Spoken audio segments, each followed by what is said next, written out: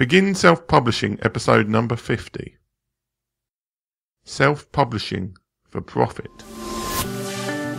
Interested in self-publishing but don't know where to start? Want to get your book onto Amazon? Want to hold your paperback book in your hands? Learn how on the Begin Self-Publishing podcast with your host, Tim Lewis.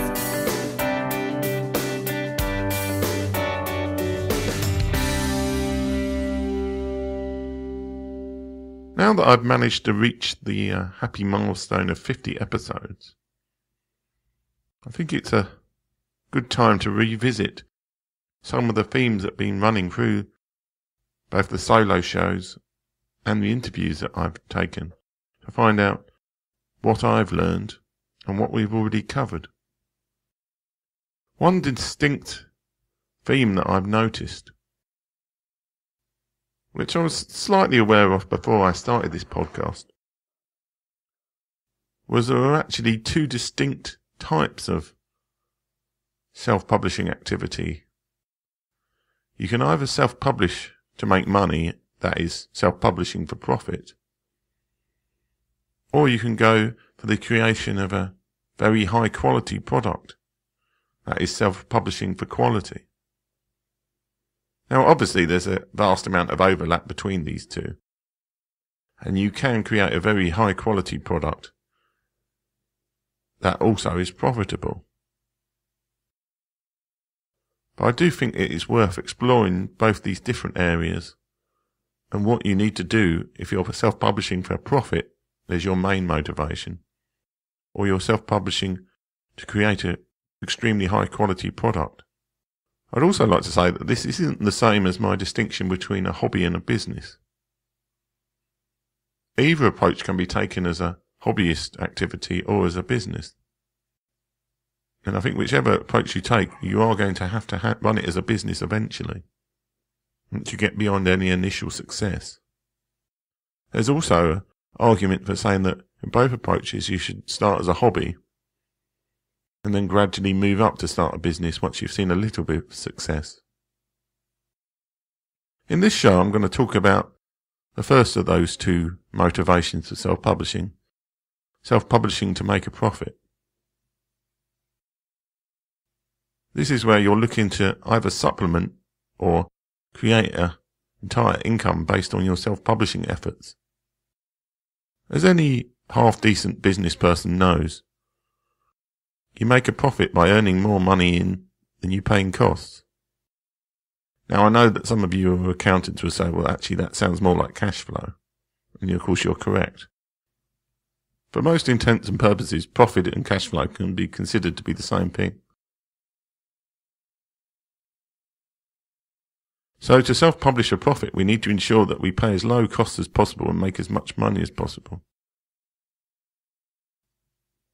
So we're not necessarily always going for the highest quality product, if a slightly lower quality product will actually get us the result we want.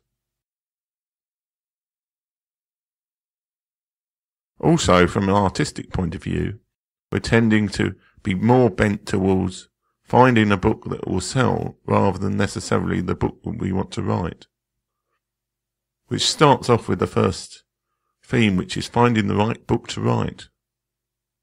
A good place if you're looking to self-publish a profit is to listen to my episode where I interviewed Alex Newton, which was episode 33. There I talked to him about the reports that he writes for his company, K-Lytics, where they analyse all of the Amazon charts and categories and look for those categories which are less competitive and have higher sales. I think if you want to be serious about making money in the Kindle store, you need to do some kind of analysis like this.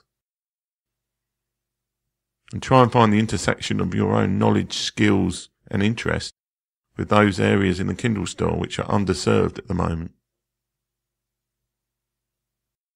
I did my own individual solo show on the topic of which categories and keywords to pick in episode 20. There I take you through how to look at the categories in Amazon, find some for your book to give you the most chance of being able to chart for fairly easy category to begin with, and then gradually build up and get onto a higher category chart. Once you've worked out what the book is that you want to write, you need to start thinking about things like the tools that you'll actually need to start either creating or marketing your book. For writing, I currently recommend using Scrivener. I did a very quick show on it in episode 25. So as you may have been aware from the number of shows and coverage I've given it, I'm very excited about Reedsy's book editor. I don't think it's quite there yet, though I think in the next couple of months it may well be in a position where it overtakes Scrivener as my writing tool of choice. At least for formatting and creating the books anyway. There are some things that you would need to do if you're looking to write for profit. For example, I think you would need to set up an author website and look at building up an email list. I'd say that from a financial perspective, if you're writing purely for profit, then creating print editions makes only a small amount of sense. You probably should have print on demand copies from CreateSpace available so that you can give away copies and you can do promotional things. But most of the money is in ebooks. That's where you get 70% royalties as opposed to the very low royalties that you'll get for print books.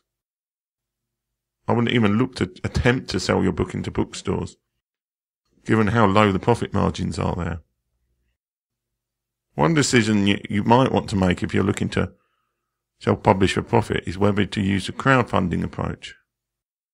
This helps to de-risk a lot of the initial investment needed for self-publishing, for things like editing and cover design.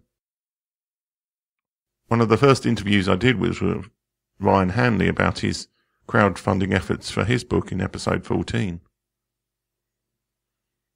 The great problem that we both realised during the interview is that crowdfunding, while it can be a great way to actually get the money for your book in a relatively risk-free way, it does eat into the initial sales of your book.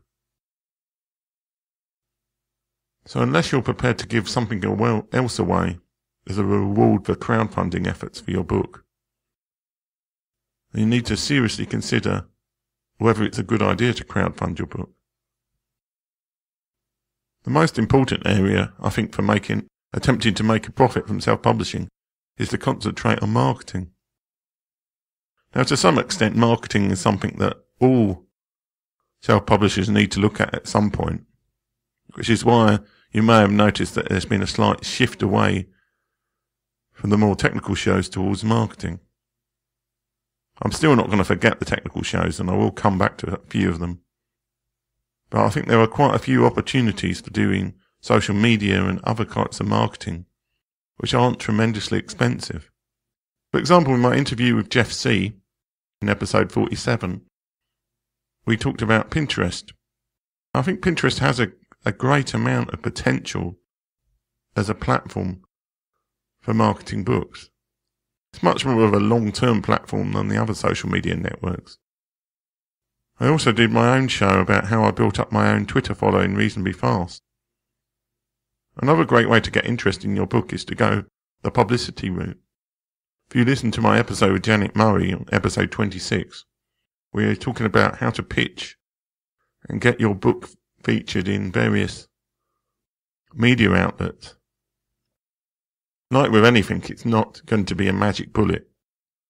Putting up one Pinterest post and then managing to get an article in your local gazette isn't going to suddenly sell thousands of books. It's all about doing lots of these little things, and then eventually, with time, you'll start to see success. One other option is the paid online advertising route, which I covered in episode 38. If you can get into the position where you can pay for advertising and get more revenue from sales coming back, which if you get skilled enough at it is possible, then the actual cost of paying for online advertising, especially Facebook advertising, suddenly becomes worthwhile. I've been very candid on this show that actually I've not spent enough time marketing or doing things for my own books. I think that organisation is a very important part of launching a book and doing the marketing of the book. Also, a focus on the project.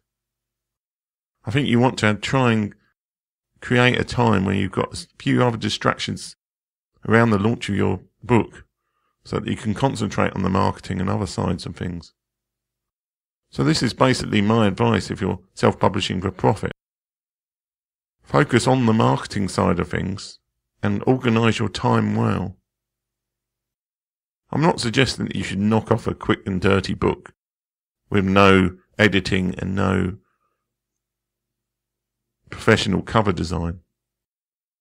I think they're almost becoming just the ante that you have to take into the self-publishing game now.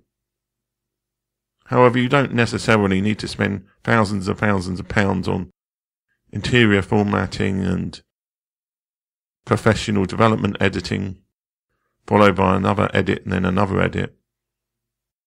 There are lots of things where that extra little part of effort will take away from your profits for your book. But on the other hand, there is a lot to be said for the self-publishing for quality route, which I'm going to cover in the next show. Profit is not necessarily the only reason to be self-publishing.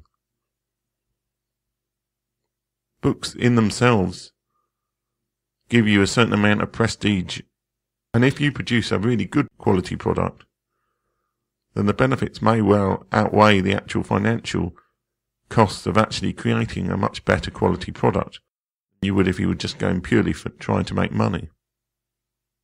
So I'm going to cover that in the next show. So talk to you guys next week.